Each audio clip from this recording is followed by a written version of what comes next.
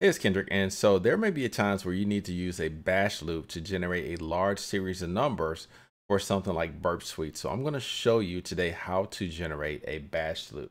So let's get started. So the first thing you want to do is open your terminal, and I'm going to show you the syntax for the bash loop. So it's very simple, and you may need to sudo sometimes, but I think it should be fine. So for I n, and there's a command, it actually comes out.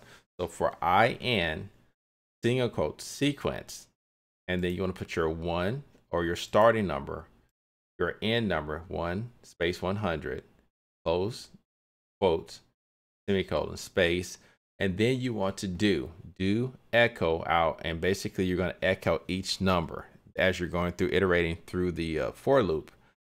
$I, which you can use something besides I, done, space done, and then I usually pipe this out to numbers. So let's do it, and let's do something really cool. So let's start like at 3,024, and let's go to 5,073, and we'll press enter. All right, that happens really quickly.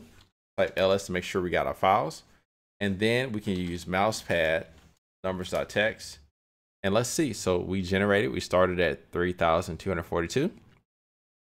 And we generated a large series of number all the way to 5,273. So once again, I needed to use this in a hacking or CTF type exercise. So I thought it might be beneficial for you. If it was, don't forget to drop a like on this video, and don't forget to subscribe to my channel for all things cybersecurity or information security. Kind of the same thing, but different.